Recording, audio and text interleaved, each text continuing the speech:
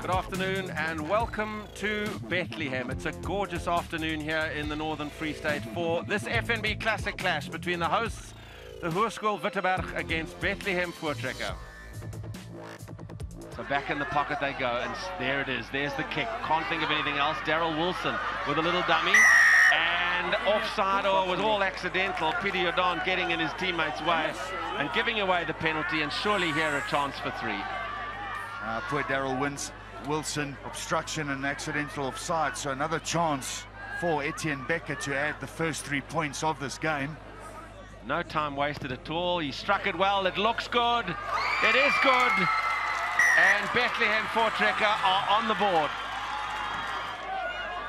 Advantage now to Witteburg, and they have the penalty, and they may yet get something from this foray of attack. Right, listen up, okay?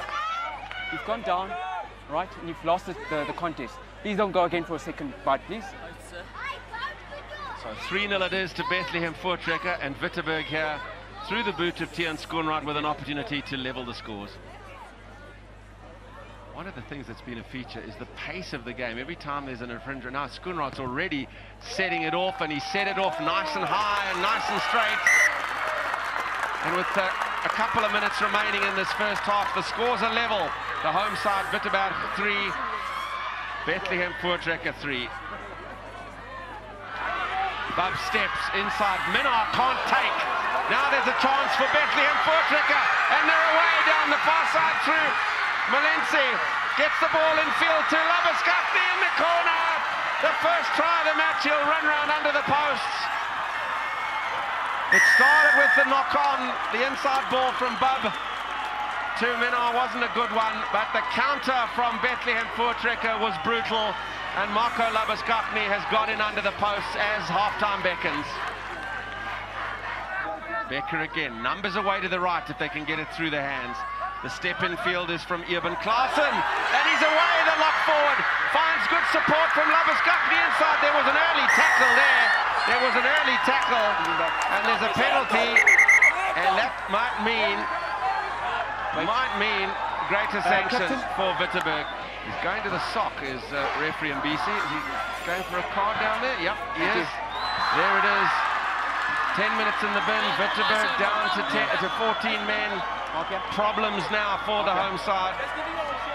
Well, it's almost as if Vootrekker have upped the gear.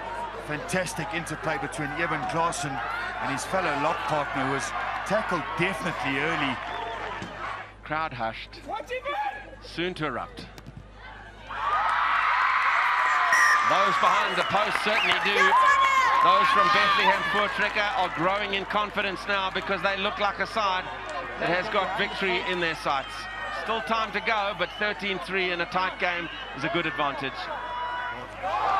Indeed they do. Here's the maul, here's the control. The crowd behind the try line are all Bethlehem Voortrekker folk. They want to get them over. They are over. They are down. There is the try. Surely that is it now.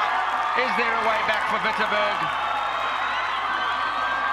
Saki Malense, it looks like, who's got in for the try for Bethlehem Voortrekker, and he's deserved that. He really has had a good game, instrumental in setting up the first try, the scorer of the second.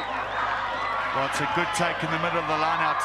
The platform is set, even though Witteburg are trying to wheel it towards the right. They keep control, they keep leg drive. Take a look at the little scrum half, Etienne Beckers. He's got his hand in the air already before they even over the try line. He knows that the try is good.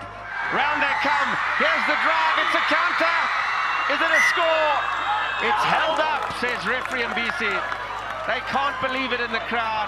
Liamza James thought he was in for the try, but held up is the call, an important call from referee MCB, because there goes the final whistle, and look at that reaction from Bethlehem Voortrekker. That is how much this victory means, the winning of the Bethlehem Derby, the FNB Classic Clash. Delight for a side that deserves the victory. My word, it means so much to the players and the school, and by contrast, they are prone bodies in white shirts showing the despair of defeat. So the final score here, 2-0, Vootrekker beating Witteburg. Having led 10-3 at the break, Bethlehem Voortrekker have prevailed 18 points to 3.